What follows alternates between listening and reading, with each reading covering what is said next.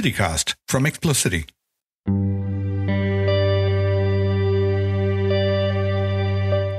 Egypt's experiments in prison lectures are full of contradictions. In the 1960s, Gamal Abdel Nasser prisons were home to both Islamists and communists, and members of the two movements recorded their experience so differently that you start to wonder how truthfully they were. It sometimes feels like they were deliberately attempting to frustrate any understanding of what prison was like at that time. But their dissimilarity is a reflection of their individuality rather than their honesty. There can be no universal acknowledged truth when each prisoner goes through such different experience and feels such a personal pain. Truth demands consensus and proof, but prison writing rely on personal narrative alone. Any untruth or inconsistency can be explained away as the work of prison itself. And when the story doesn't make sense or its plausibility is called into questions, the writer-narrator still has honesty in their side. Contradiction and error can't be helped when prison puts people under such extreme pressures. Then there is the dead weight of ideology that drags on these writings. Prison lectures has always played a part in political conflict in the same way that prison itself. In the mind of the political prisoners is unavoidably features of the political struggle. Most Arabic prison lectures I have read has been produced by political prisoners for whom writing is just an extension of their activism. It stops them from going crazy or keeps their soul from dying while they wait for the better future that they are going to build with their party or organization when they get out. Or if they are writing after the fact, then they do so to inscribe the experience of their movement on the walls of history, to make a scratch, however small, on the towering facade of power and the narrative it imposes. So, the artistry of whatever's written about isn't what matters to the imprisoned activist writer. The important thing is the documentary content of the text and what it can do to serve the literally political cause. But documents and testimonies aren't lectures and are certainly not art. And if art has a documentary value, it's only secondary. A document attempts to explain, to educate the public. Literature exists into itself. Its essence lies in its singularity, not its expository abilities. And it's from work of literature that writers learn their craft. In work of lectures, form is central, indeed. Form and content are one. That's what makes a work. In documents and testimonies of imprisonment, content dominates, and form is just means to an end. Today, I'm excited to be speaking with Ahmed Naji, a writer who spent 2 years in a prison in Egypt for writing what the authorities judged to be objectionable material. But while Ahmed Naji was in prison, he discovered literature.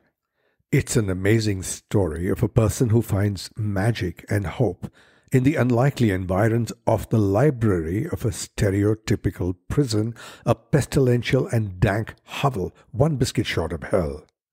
But before I talk to him, I thought it might be useful to get some context going here, so maybe a little primer about Egyptian literature first. Modern Egyptian literature began to flourish in the early 20th century, say right up to the end of the 1940s, as writers started to break away from traditional Arabic literary forms, such as classical Arab poetry with specific meter and rhyming schemes. The popular ghazals are one such example. It was during that time that the author Taha Hussein, often called the dean of Arabic literature, challenged classical literary norms when he introduced a more accessible style of prose. The next decades saw the birth of a cultural renaissance with the overthrow of King Farouk and the monarchy in 1952 and the beginning of the Republic. This gave rise to a lot of the expression of the day, and that's about when Naguib Mahfouz happened. He went on to win the Nobel Prize in 1988, and he brought world attention to Egyptian literature.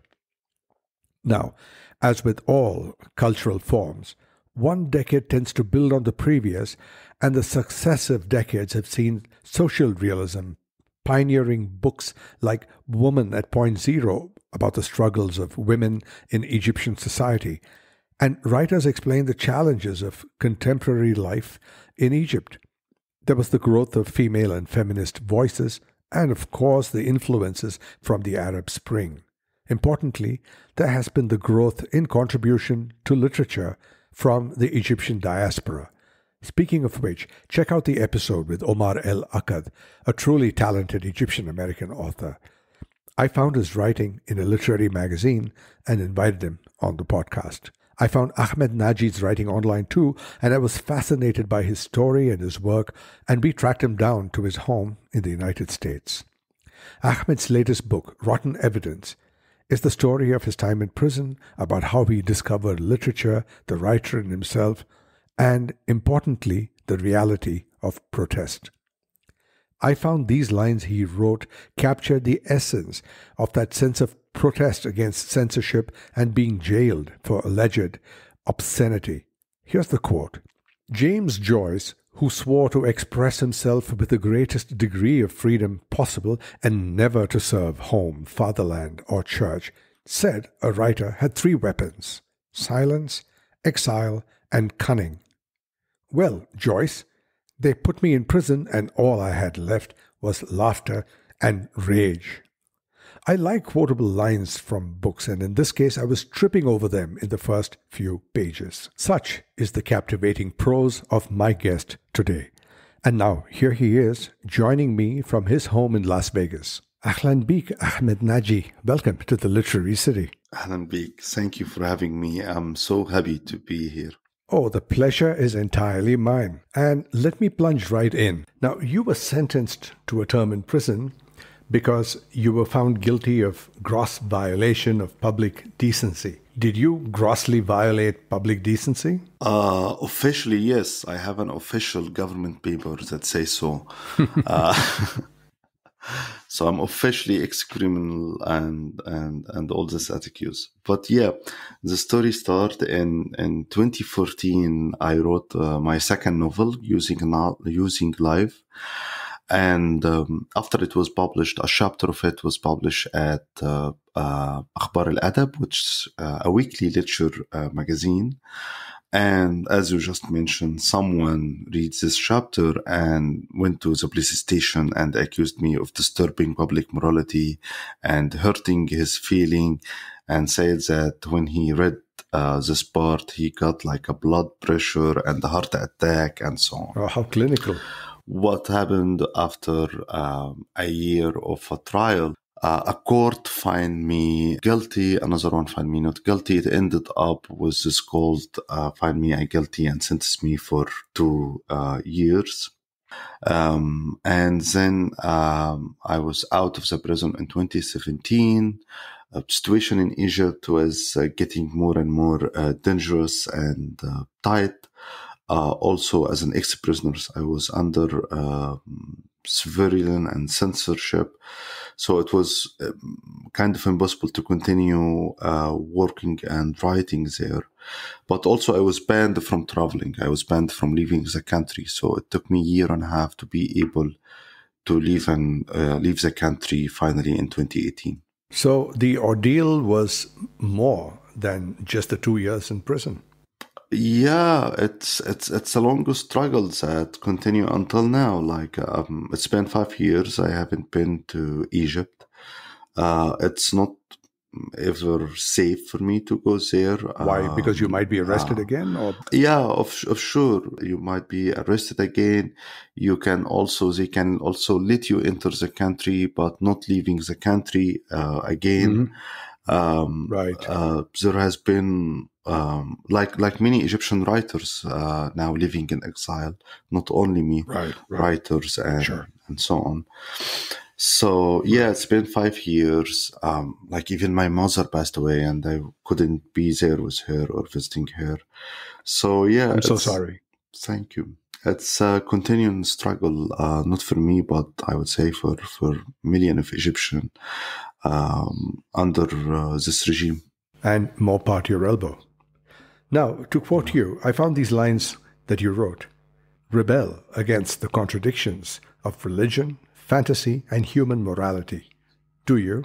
Not that much. Like religion wasn't in my focus that much. But I think this is changing now after moving here to United States. Also, I found it here, like I'm discovering, as you said, I'm discovering like the metaphysic of the religion here. And it's so inspiring and inspire me. How? Like one of the, I just like start writing in English lately. Mm-hmm. So I'm moving from Arabic to writing in English. Mm-hmm. And one of the first short stories that I found myself writing in English was basically about Las Vegas, but also it's mixing Islamic metaphysic fantasy to Las Vegas urban scene. Was that the essay about the mosques? Yeah, it was this short stories about. I've read it. I've read it. Yeah.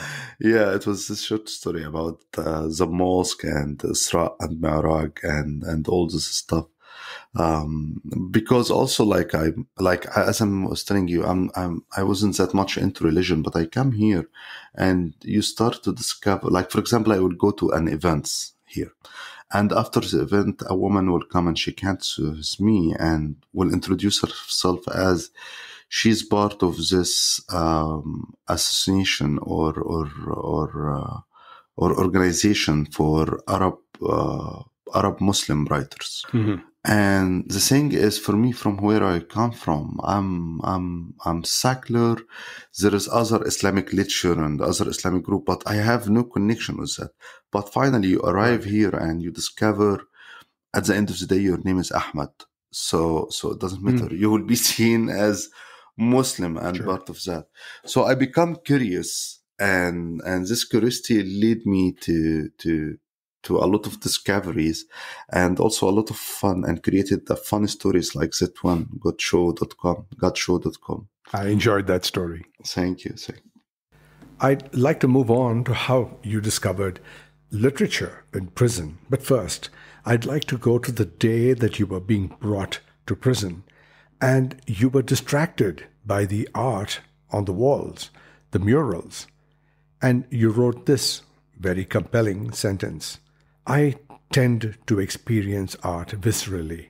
I feel it involuntarily in my digestive system all the way down to my urinary tract, and the result can be pain, pleasure, or a cramp, agony, or delight. Yeah, I was shocked that when I entered the prison, usually when you have an imaginary picture of the immersion, which is like a gray wall, yes, a dark areas, and so on. But when I entered this prison, I found that all the prison wall from outside and inside is covered by this horrible kitsch painting. Like you are in the prison and in your face on the wall, there is a gigantic painting of Hawaiian island. That's funny. It's things like when I start asking around. So when I start asking around, I discovered like 10 years ago, there was this famous Egyptian artist who like got involved in this corrupted case and was sentenced for 5 years. And while his time, he teached other prisoners who are painter, like a wall and house painter. Cool. And they started to decorate the whole prison. And the warden and the police officer saw that this is something nice, because now when journalists or something come to check out the prison, it appeared to be beautiful. Yeah. And this set the stage for your narrative for the next bit. Now, let's skip past how bad prison was. I mean, no one will assume that prison is anything but dangerous and stinking, but you discovered literature there, specifically literary cellmates. One guy was reading Mrs. Anwar Sadat's Woman of Egypt. Another was reading Taha Hussein's with Abu al-Ala al-Mari in his prison. When I entered the prison, and I was in cell with more than 60 people. So it's more than 60 people living in the same space. And because there is nothing else you can do, all of them are reading. I get it. So you are surrounded by those people who some of them never opened the book before entering the prison, but now they are reading and they are discovering the enjoyment of reading and lectures. And personally, since I was 19 years old, I was graduated from mass communication journalism. So I have been working on journalism since I was 19 or 20 years. And I have been working on this weekly lecture magazine. So all my life was surrounded by writers and artists and critics. So I discovered when I was in prison that I discovered another world of literature. Like, it was my first time to communicate with regular or normal readers. Like, readers who are not writers, who are not artists, just reading to pass time. And their impression and comments on what they read was so inspiring for me, and eyes opened. Like, I remember very well, like, one of them in my first couple of weeks, and one of them, we were talking and they were like, oh, so you are a writer, your family is going to bring more nice books and so on. I told them, yes. What kind of book would you like to read? And what did they want to read? Two of them actually were very anxious about Dostoevsky. Really? They were like, oh, could you bring us more Dostoevsky? And I was shocked. I was like, who want to read Dostoevsky while he in the prison? And I was like, did you read Dostoevsky? They were like, yeah, he's so fun. He's so funny. He's hilarious funny. And my first impression was like, Dostoevsky funny? How? And I asked them, and one of them was like, yes, in all of his novel and the stories, there is a clown characters. That's true. Most of his novel plot is built on contradiction and misunderstanding. Nice. And I was like, yes, he's right. And for this reader, yeah, Dostoevsky was funny. It's hilarious. But, and this was my first time to hear someone call Dostoevsky writing funny.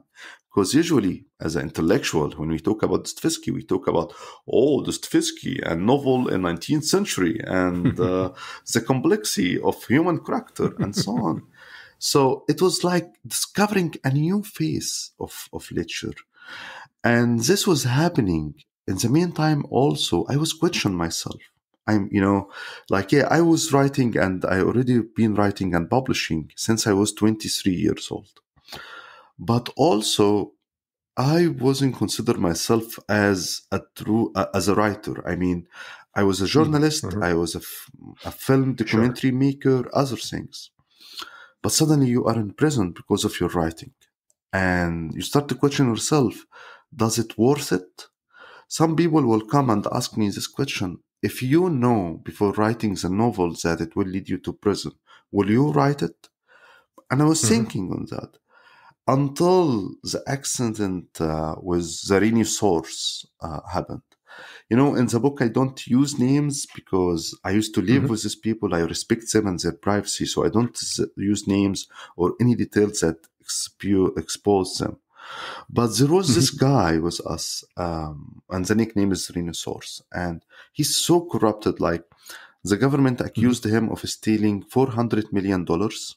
He's saying, no, they are just 200 millions. When he first did all the scheme, like, he made all the company paper and all the official paper under his father's name, who's like a very old guy, 81 years old. So when the government was looking for him, they first arrested his father and then they arrested him. So both the son and the father was together in the same cell. And this guy, like, I watched him one time, his father got a heart attack and faint, and he was standing, like, finishing his cigarettes, and everyone was rushing to help his father, and he was just like smoking his cigarette. And one day I woke up at night and went to the bathroom, and I found this guy, this monster, corrupted monster, crying. with tears. I was shocked. I was like, "Are you okay? Is something happened with your case? Did you receive bad news?" And he was like, "No, no, no, no. It's not that. It's not that." I was like, "So what's wrong?" And then he asked me, "Have you ever read this novel called In My Heart, a Hebrew Girl?" And this is a very romantic novels, not even romantic. There is a new trend in Arabic literature called Sufism, Sufism romanticism. So it's mixed romance with Sufism, with religion, and it's usually for teenagers. And I was like, "No, I didn't read this novel." And he was like, "Oh my God, you have to read it. It squeezed my heart. It broke my heart." It's just like I left it on my bed because when I looked to the cover, I remember sentence and paragraph from it. So I started crying. And I was shocked. Like, this guy has a dead heart. But suddenly a novel, a writing, is having this huge effect and impact on him. And I was shocked. I was like, what is that? What is this hidden power inside literature and writing that could reach out and affect such creature that we even could question if he's a human being or not? This is hilarious. But moving on, I'd like to talk about Arabic literature, specifically two icons of Egyptian literature that I wanted to ask you about. Taha Hussein and the person that he imagined his time in prison with, Al-Mari. By the way, I was looking for the book that you referenced, which is Taha Hussein writing about his time in prison with Al-Mari. I looked everywhere, but I haven't been able to find it on it. Yeah. I don't think there will be an English translation for it. This is like also a very old one that it was written and published in 30s. Right. But Al-Ma'arri, I'm sure there is different English translation of Al-Ma'arri poetry. That I have found. Yeah. I mean, I found some of those, but I haven't found the one that you mentioned, Taha Hussein's book. No, In Prison with Al-Mari. I'm not able to find it. I read that Taha Hussein was a pioneer, and he sort of redefined Arabic literature in his time. Is that the case? Yes, of course. Taha Hussein played a fundamental part in Arabic culture. And his influence seems to be lasting. Whenever I read Egyptian writers, and I'm not talking about giants like Said and Mahfouz, I'm talking about writers who get published in literary magazines of late, I get a strong sense of the literary, of classical literature, which is why your description of finding literary treasures with your cellmates seemed completely credible to me. It seemed like, yes, I understand. That's what you'll expect if you go into an Egyptian prison, people reading literature. Now, so does the average Egyptian have a strong sense of literature? There is appreciation. This is changing in the last decade after Dubai rising. But in 60s and 80s and 90s, most of publishing was happening from the government. You know, like Egypt, starting from 60s, invested heavily in culture institute and in publishing institute. What happened that this situation will give the writer the freedom because you don't have an obligation towards the market. So it gives you also a freedom to focus on the literary and artistic values. Yes, the business of art having to have patrons and not customers. Yeah, you're right. You are right. You nail it. You nail it right. Yeah. And here I was romanticizing that every high school kid in Egypt learned literature. I was that they teach them actually the worst literature. Oh, no. Like literally, I was writing about an poet who lived in 50s and 60s, and he's very romantic. It's all of his poems about love and very tender. One of his poems they teach kids in high school. And when I read, like, they choose his worst poem, you know, like, his worst poem. That's funny. Now, we cannot discuss Egyptian literature and not mention Nagib Mahfouz. You write that you could hardly see yourself as reading Mahfouz's Cairo trilogy as an adult. Why? Is he preferred reading for the emerging intellect? Or did I get it wrong? No. No, what I say is that I was lucky that I read Cairo trilogy, his 3 novels when I was young. I reread some of his old work because sometimes the officer will not allow me new book, like my family will visit, they will bring me the new book, and the deal will be, I can't let this book enter until the high-ranking security officer have to read and approve it. So sometimes I don't have things to read, and when you don't have things to read, it's a horrible time because you suddenly feel the heaviness of the time passing. You are just sitting there looking to the clock, and once the time passes, so the night come and you will be able to sleep. So, and he will say, go to the prison library, and the prisons, they will have like small library. And in this library, it was full of old and classic book, and part of it was Nagib Mahfouz. So in most of these cases, when I don't have book, I will go and re-enjoy even reading his work. So yeah, no, I'm in the opposite. I love him. Oh, that's good to know. So there's another thing that we cannot not discuss in the context of Egyptian literature, and that is the city of Cairo. I've never been to Cairo. I'd love to go. And you really enjoy it. It's also getting cheap these days. Really? It's another thing that's good to know. So about Cairo, in your previous book, Using Life, there's this foreword in which you mentioned about Cairo: a miserable, hideous, filthy, rotten, dark, oppressive, besieged, lifeless, enervating, polluted, overcrowded, impoverished, angry, smoke-filled, simmering, humid, trashy, shitty, choleric, anemic mess of a city. Yeah. Well, in many great cities of the developing world, we might call that Tuesday. Tuesday? Yeah, perfect name. Okay. Yeah. So tell me, Cairo, it seems to inspire something literary, if not poetic. I read this wonderful book. It's a collection of essays called The Literary Life of Cairo, edited by Samia Mehrez. Yeah, amazing, right? Amazing professor. Yes, I know her. In that book, I was particularly taken up by this essay written by Edward Said, and it's titled Homage to a Belly Dancer. I remember the articles that you mentioned by Edward Said. He was talking about Haya karaoke. Right. If you remember in the article, he's talking about how when he was in high school in Victoria College, he will escape school in the morning to go with his friends to this nightclub. So the nightclub can't allow them enter because they are young. They are not 19s. But in the morning, it's time for belly dancer for training and rehearsal. So it's like they are attending the belly dancer show. Nice to associate Edward Said with that. Young kid can go into nightclub, but he knows the keys could work in the morning, in the noon true. to see That's the true. house.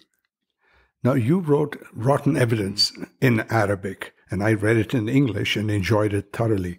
It means the translation was brilliant. What were the challenges? What about the idiom? Did it travel? Yeah, so we made, I think both of us, me and Catherine Holtz, the translator, and Daniel Gambini as the editor, we did a very interesting job in this book. So before moving here to United States, I really didn't care that much about translation. Like, I trust the translator. They love the book and it's their job. So the deal, what happens that Catherine made the translation, and I told Daniel Gambini, the editor, when you receive the translation, deal with it as it's an English written book, and come back with comments and suggestion to me. So when Daniel's come with me, we totally changed the book. Like, first, there is more than 3,000 or 4,000 words in the English translation that didn't exist in the Arabic.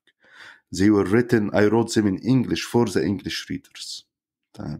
We cut some parts that exist in the Arabic, but we found like it will not work in perfect way in English. We even sometimes changed the style, the narration style.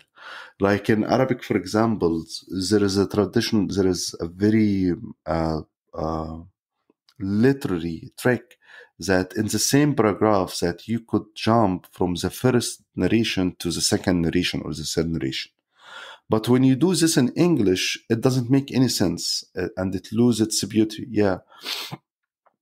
So we changed that, for example. Even the structure of the book, like the whole book is written in fragments, and how this fragment organized in the English version is different from the Arabic version. That's most interesting. Talk to me about the idiom. There is also some funny details because Catherine Halls, my translator, she's British, and Daniel Gambini is American. Okay. So, for example, I remember a funny thing that there is a nickname for prison guards in Egypt, and when Catherine tried to translate it, she used the word screws, and Daniel was like, "What is that?" And she was like, "Oh, it's a British nickname for prison warden and prison guards." Yes, that's right. I was like, it's my first time to see this word. This doesn't make any sense here. Because here, the nicknames that they will have for them will be something like they will call them CO2, correction officer. Also, there was this always contradiction between the British English and the American English. It's interesting that that's the problem you had with idiom, British and American. So, what do you do now? What I'm now a writer in exile. I live in the beautiful, sunny, hot Las Vegas.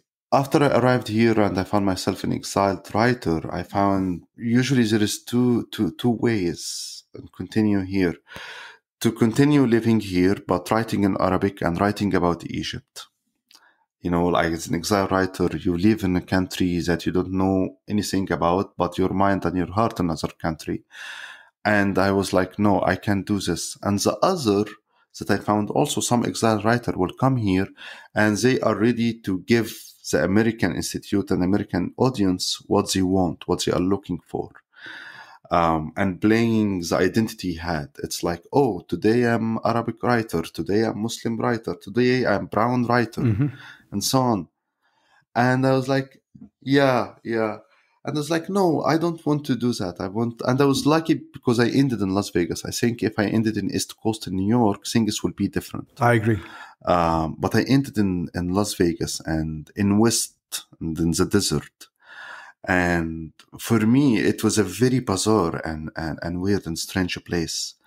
Like I go to the desert, what they call it here, the desert. And I was like, this is not desert. Your idea about geography and natural is wrong. Because it just like will be a mountain full of greens, but it's rocky mountain. There is no sand. No sand. But then, but this will lead you to question everything. And Christy is moving you and to find an answer. You don't find an answer for this question, but you found the stories. And after 5 years, I feel the West spirit is getting under my skin. So my work is becoming more and more attached to Vegas nowadays and attached to the desert spirit. Do you see the 2 years you spent in prison as the low point of your life? As the low point of my life? No. It was hard. It was hard and extreme, and painful, of course. And I don't wish it for anyone, the Egyptian prison or any other prison. But no, I don't think it's a low point of my life. So when you were in prison, what were your thoughts that this will end one day and you'll come out, it's going to be better? What were you thinking? Yeah, I mean, we in prison, we always say to each other, we are getting out. There is a day, no one will continue to live here. One day you will get out. And we will always tell each other, when we get out, we have to take a revenge. And revenge is not by like killing someone or hunting down someone. The revenge is to live every day as like we will say, well, every day in prison, we have to take a revenge of every day by enjoying 10 days. And this is something that I'm trying to do always. It's true. There is always the promise of tomorrow. Yep. But speaking of which, I'd like to end on a more facetious note and quote to you my favorite Arabic proverb. Bukra fil mishmish. بالضبط. Yes, you are right.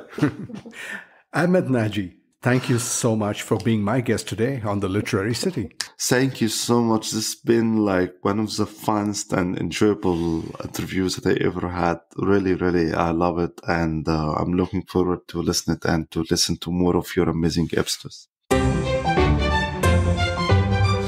You've been listening to my guest, Ahmed Naji, the author of Rotten Evidence, Reading and Writing in an Egyptian Prison. You'll find a link in the podcast description to where you can find his book. And I'll be back with What's That Word? That fun segment where we look at words and phrases that we use all the time, but never stop to think about, right after this.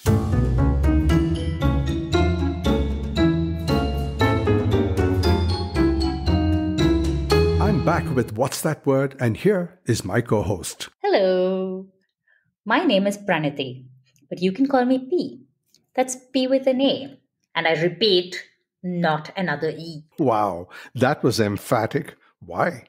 Are the people defying your diktat? One tried today. Tried what? Calling me P, but with another E. And? Well, let's just say I was not the one who had an accident. Chilling. Yeah, he thought it was a great joke, and he's the only one who thought that up, right? Yeah, I guess so. So I take it this guy is off the friends list? Worse, I friend-zoned him. Poor guy. Well, everything today is chilling. Yes, it is. Your interview with Ahmed Naji, fascinating story about his discovery of literature in prison. Hey, I know you have an interest in Naguib Mahfouz. You went to Cairo, didn't you? Yes, magic place. And I bought Mahfouz there in a bookshop way off the tourist path. Ah, that's cool. Yeah, and I totally get what you were saying about Arab literature. I know. There's a soulfulness to that culture and therefore the literature. Thanks for that monologue, by the way. It's interesting to know all about the history of Arabic literature. Well, I'm glad you found it useful.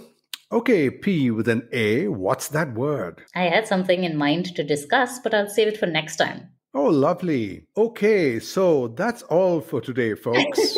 Very funny. No, not so fast. I have something else. Of course you do. Okay, go ahead. Well, when you were closing out, you said something in Arabic to Ahmed Naji, and you guys laughed. A proverb, was it? Something mishmish sounded very funny. Yes, it's a proverb. So that's what I wanted to talk about today. Arabic proverbs. And starting with mishmish. Sure. Okay, so the one I used, this one goes, Bukra fil mishmish. What does it mean? Well, the literal translation of it is, there will be apricots tomorrow. How delightful. There will be apricots tomorrow. What does it mean, though? You know, like everywhere east of the Mediterranean, no one ever says what they mean. And whatever one says is fraught with traps. And? Basically, it means there will not be apricots today. Oh, damn. But tell me more, please. Okay. So, no apricots tomorrow is basically describes the situation where someone is promising something that seems unlikely to happen in the near future or might happen in too far in the future, in a sarcastic or dismissive manner, implying that the promise is vague or unfulfillable, similar to saying, when pigs fly, or it will be a cold day in hell, right? Yeah, still delightful. In essence, the proverb suggests that the promise being made will only come true in an ideal or unreal scenario. It's a way to express skepticism or doubt about the likelihood of a promise being fulfilled. So what's the closest English equivalent as a proverb, Tomorrow never comes. That sounds about right. But what's the etymology of this phrase in Arabic? Oh, well, with proverbs in general, the etymology can be challenging to definitively trace because so much of it comes from just culture and homilies. You know what I'm saying? But its use is consistent in its metaphorical sense of making far off or vague promises. Why apricots? The season for harvesting and consuming apricots is somewhat short, and the fruit is highly perishable. So, promising something to happen, bukra fil mishmish, implies that it will occur at a distant or unlikely time, like saying when the mishmishes are in season. Right? So the phrase suggests an event that's far off or vague or maybe entirely implausible. How rude. It Tomorrow is. never comes, so I will promise I'll do it tomorrow. Well, you were asking about other applications of the term, weren't you? Yes, I was. Right. Okay. It just occurred to me. I remember there's this line in Lewis Carroll's Through the Looking Glass. It goes, jam tomorrow and jam yesterday, but never jam today. That's funny. I mean, that's exactly bukra fil mishmish. Yes, it is. And I remember a sign over a bar in a pub that I used to frequent in Shepperton. That's a London suburb. The sign read, "Free beer tomorrow." That's rude and downright disappointing. But say, do you know any more Arabic proverbs? A few. Okay, do one more, please. Another food one? Sure. Okay, here goes. One day honey, one day onions. Now, what does that mean? I guess one must take the rough with the smooth. Honey onions. Yeah, I suppose. So, but what's with you and proverbs? Why do you like them so much? I don't like them so much. I can't stand most of them. But why? I mean, even in the episode with Tenzin Dicky, you threw a proverb at her. Clearly, I read them, yes. They're such a great window to a culture. That's why, all their value systems and such. And what I like most about is the humor in Proverbs, because Proverbs are mostly about stupid people doing stupid things. That's true, actually. Okay, but before we go, one more Arabic proverb for the road, please. All right, let me think. Oh, here's one. He married a monkey for the money went. The monkey stayed a monkey. Hilarious. So what's the English equivalent of that? I guess it would be, as you make your bed, so you must lie on it. All these are totally funny. But my new favorite is bukra fil mishmish, and I'm going to use it on all my friends. Have a blast. And on that note, bye. And that is our show. I'd like to thank my guest Ahmed Naji and my co-host Pranati P with an A Madhav, and all of you for being here and for listening and for all those lovely messages that you keep sending us. Now, before you go, hit that subscribe button if you haven't already, but please leave some likes and comments wherever it is that you listen to podcasts. Apparently, these things help us a great deal. So until we meet again, have a wonderful week. I'm Ramji Chandran, and this is The Literary City.